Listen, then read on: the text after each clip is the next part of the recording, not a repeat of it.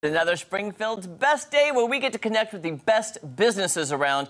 And today's Springfield Best member is Kevin Austin from Austin Orthodontics. I'm sorry, Kevin, should I call you doctor?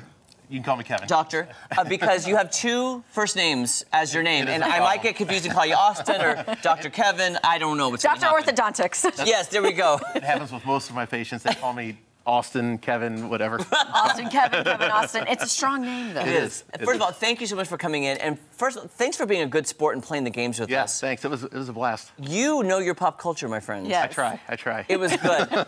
We're so happy you're here for Springfield's Best, and we know it's a great organization. We love Tammy. We love all the businesses that have come in. Tell us about how long you've been associated with them and how you like being involved with Springfield's Best. I've been a member since 2018. And it's been great. Tammy has been awesome at getting everyone involved. The segments like this, she's a great coordinator with communication and everything. She's been fantastic.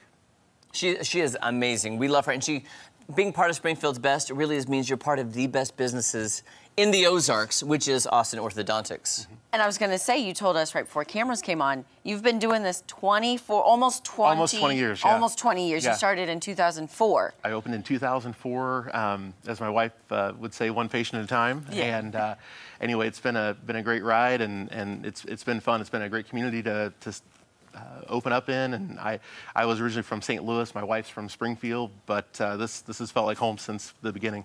So tell us about Austin Orthodontics, where you're located, and kind of what services you provide. Sure. We're located in Nixa, so we're open during the week, Monday through Thursday, and we provide all orthodontic care.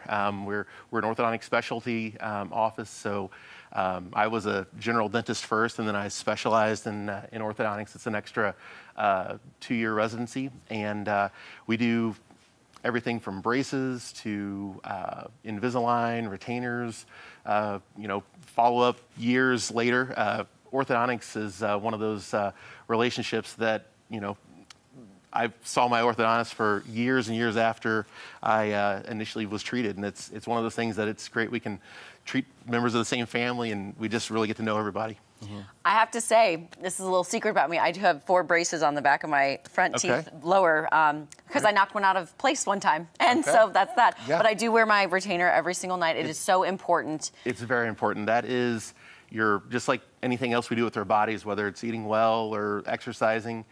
That retainer wear at night is your long-term maintenance program, and it's amazing how much of a difference that can make over the long term, just being consistent with that retainer wear.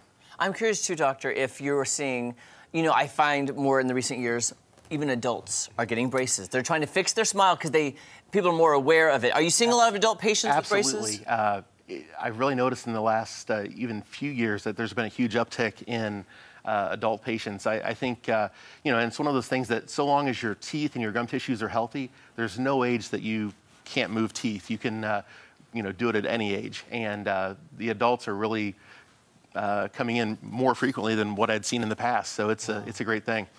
And I was going to ask, with technology and all the advancements, I see, adults with braces, but, you can do them on the back. They're not the, like the metal ones that I feel like I maybe had at one point. Yeah, there is a huge range, and the 3D printing aspect. We can print, retainers in-house. We can do invisible aligners. There's a huge range of things that, really technology is evolving. I always tell patients, whenever I first was in my residency in 2002, we were still doing traditional film photography. And it's like, that seems so long ago. Yeah. I don't feel that old, but, it just goes to show how everything has changed. And from the 3D area to the radiography to just the way that we move teeth in general.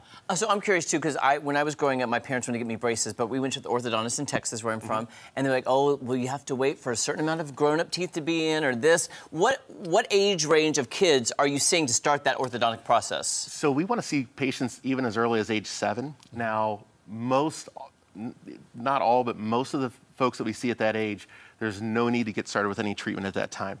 That said, we'll usually just see them yearly until a problem occurs, or sometimes kids grow at different rates. So sometimes a 10-year-old might have all their permanent teeth in. On the flip side, a 16-year-old might still be waiting for other teeth to erupt in. So it's age doesn't have a whole lot to do with it. People grow at different stages, but we want to see patients even as early as age 7. We're checking for things like missing teeth, cross bites, things that can cause problems with their growth.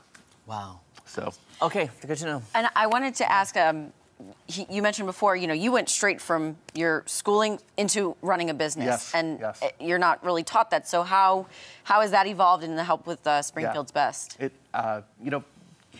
Community involvement. I was with the Rotary Club in Nixa for quite a few years, and just getting to know those community leaders.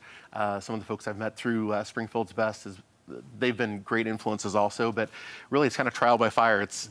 It's just like anyone else running a business. That part you have to learn kind of on the job and on the fly, and that part has been good to get those connections, and I've had some mentors along the way, so it's been good. So if somebody wants to become a patient of yours, maybe it's for themselves or for their child or their grandchild, what's the best way to get in touch with you and book an appointment? The best way is just to call us at 417-725-9600, and anyway, we'll be there to answer the phone, and I always tell folks the best thing to do is just come in to see us, because I have no idea what type of problem you have going on. I have no idea what the solution would be until we actually see the patient.